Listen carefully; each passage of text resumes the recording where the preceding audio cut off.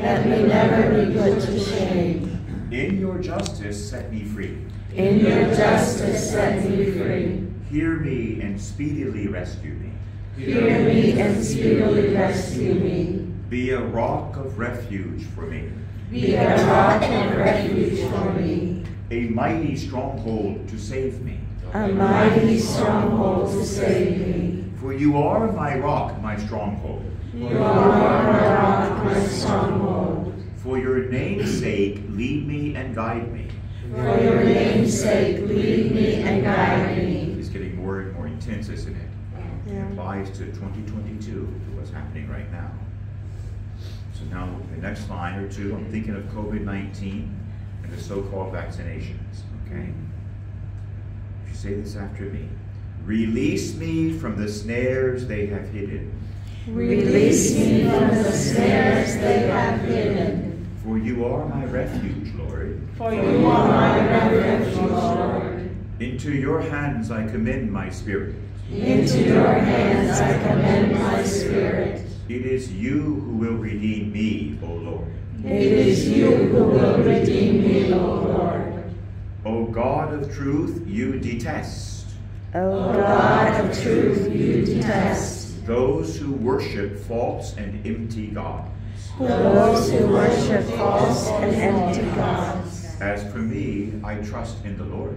As for me, I trust in the Lord. Let me be glad and rejoice in your love.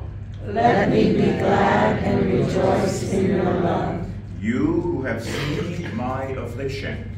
You who have seen my affliction. Taken heed of my soul's distress. And taken heed of my soul's distress. Have not handed me over to the enemy. Have not handed me over to the enemy. But you have set my feet at large. But you have set my feet at large. Now, we'll continue a little bit more. Have mercy on me, O Lord. Have mercy on me, O Lord. For I am in distress. For I am in distress. Tears have wasted my eyes. Tears have wasted my eyes. My throat and my heart. My throat and my heart. But as for me, I trust in you, Lord. But as for me, I trust in you, Lord. I say, you are my God. I say, you are my God. My life is in your hand. My life is in your hands. Deliver me. Deliver me. From the hands of those who hate me. From the hands of those who hate me. Amen. Well, that's relevant, isn't it? Yes, it is. Now it's like I can read and don't see it, and now you read, and all of a sudden there is different understanding. Very deep. What you read, like to listen more. When I listen, I get more than when I read myself. Yes, that's right.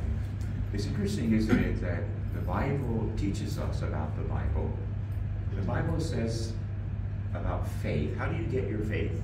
From God. Hearing. From Yes. hearing. The Bible says faith comes by hearing. There's a mystery there. See what I mean? There's a mystery there. It comes by hearing.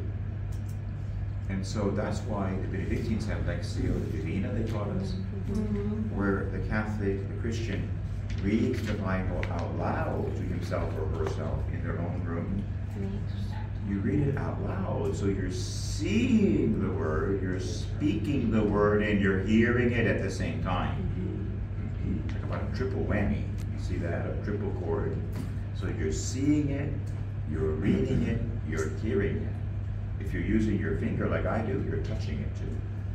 You're using 4 senses. And it smells good. It has the odor of sanctity. Amen? Amen. So that's engaged. We're engaged in the word. But the word itself tells us that faith comes by hearing. So speaking out the word of God in your home is not simply a nice and pious practice.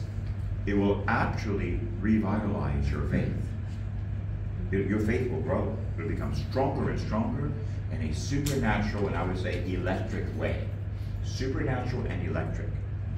So we have the Bible, The Protestants ran with it, and I say more power to them. It's now time for us to get it back. Amen? Amen. They need the Eucharist and Mary and the Magisterium, but we need to start using our Bible like they do.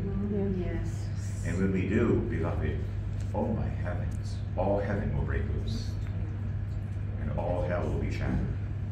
Imagine when the churches come together again. When the evangelicals see us using the Bible, and they are, that's what's happening, they will come back. When the Pentecostals seeing us praying in tongues and using the healing gifts, they will come back. We'll be one church again. And the Orthodox, when they see us loving Mary like they do, they'll come back as well. Isn't that interesting? We're going to be one church, and let's stop right there and pray a grace for unity, for ecumenical unity. Right now, the time is at hand to bring the churches back into oneness again. The time is at hand. And I tell you what, there's something evil screaming at me right now. It's okay. The time is at hand for the reunification of all of God's children. Our Father, Who art in heaven, hallowed be thy name. Thy kingdom come, thy will be done, on earth as it is in heaven. Give us this day our daily bread, and forgive us our trespasses, as we forgive those who trespass against us.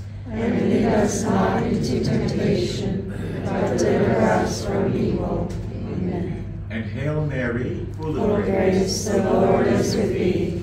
Blessed art thou among women, and blessed is the fruit of thy womb, Jesus. Holy Mary, Mother of God, pray for us sinners, now and at the hour of our death. Amen. All glory be to the Father, and to the Son, and to the Holy Spirit. As it was in the beginning, is now, and ever shall be, world without end. Amen. And now, beloved, I want to share with you the dangers that we're being protected from. And it might be better to turn off any phones. You might have a phone on.